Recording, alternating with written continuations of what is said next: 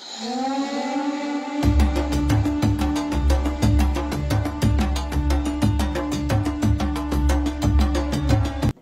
there, and welcome back to Dare to Call Him Friends.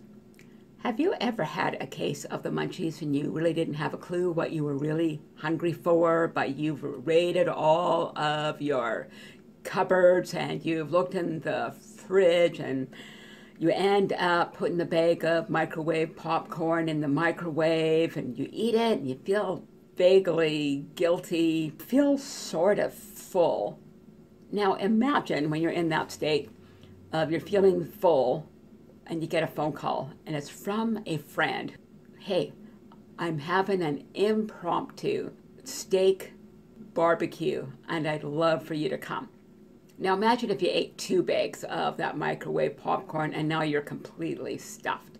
How would you feel if you missed that amazing barbecue? In a spiritual sense, let's look at it this way. Our spirits catch a whiff of the heady fragrance of a heavenly banquet that the Lord is preparing for us.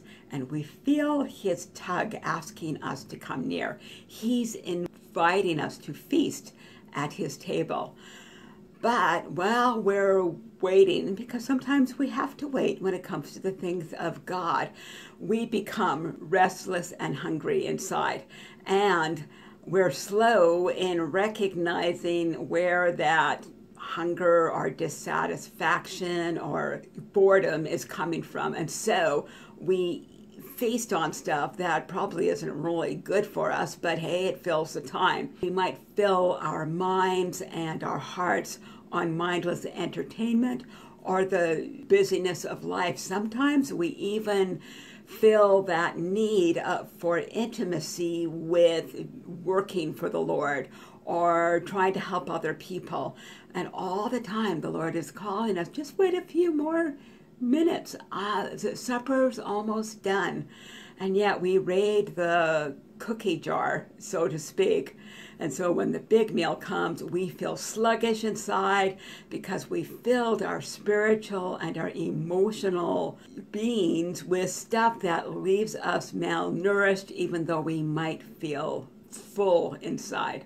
When Jesus calls us to the dinner table to feast on Him, when we've kind of done that sort of thing, we've got no appetite left. We find that we're distracted. We find that we're not thirsting after righteousness. Jesus says in Matthew 5, verse 8, that there is a blessing for those who hunger and thirst after righteousness, for they shall be satisfied. And that's much more than just feeling that you've had a whole bunch of empty calories. Darren Wilson has traveled the world documenting modern, genuine moves of God. And he has been asked the following question quite often, and I think he will give us some insight into this problem that I'm talking about. People often ask me why it seems as if God isn't moving in the West as He is elsewhere. Jesus declared that He is the bread of life. However, if you are to feast on the bread of life, you first need to be hungry. I think too many of us leave the bread on the table because we're full on everything else that the world has to offer. It's not that we don't have the bread, it's just that we don't eat it because we're not hungry. Kind of a sobering statement, but it is a true one. If we're looking to be entertained, and if we are looking to find our comfort in external sources outside of God, then when God calls us to go deep onto deep, we're going to feel dissatisfied.